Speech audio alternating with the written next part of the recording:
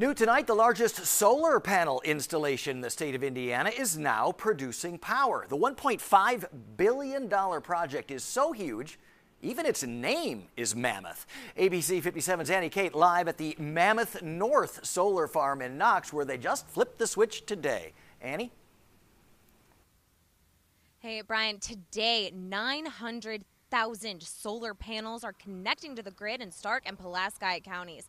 The 400 megawatt project is enough to power up 75,000 homes, and that's just phase 1 of 3 of the Mammoth North Solar Project. Now, meanwhile, residents across the state are protesting what they call industrial solar as more projects are proposed in neighboring counties. But with this project, the leaders behind it say the agriculture isn't going anywhere. Check it out. The Mammoth North Solar Project comes online in Knox Tuesday as leaders flip the symbolic switch to turn on the 400 megawatt solar farm in Starke County. We're doing something very special with our solar project. We're bringing traditional farming back to these farm fields. At a time when some communities fight what they call industrial solar, worried about the depletion of prime farmland, leaders say the land will still be cultivated using a method called Agrivoltaics.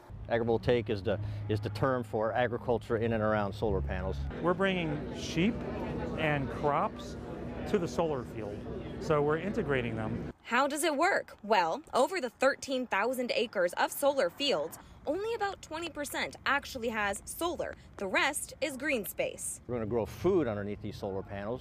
I have started a sheep herd, so we might actually be grazing sheep underneath those panels. Doral Renewables, the company behind the array, confirming 75 lease agreements with landowners, including farmers like Norm Walker. Because this will be a better, more economically positive way to farm. Row crop farming is a tough game. Mammoth North Solar connecting to the power grid as concerned citizens continue to fight projects in neighboring counties. What are you saying to people who are so against what they call industrial solar? It's nonsense, absolute nonsense. When you say a ton of pushback, is there a ton? There's a few folks that, minority that, well, they don't want to see them, For farmers like Scott Fritz, a 5th-generation farmer in Starke County, solar is the future. Back in the day, farmers grew oats and hay to provide energy for the transportation system. Today, we provide a lot of ethanol for transportation. And so the future, I believe, is providing electricity. Because he says, after all, I've farmed long enough to know that there's always change.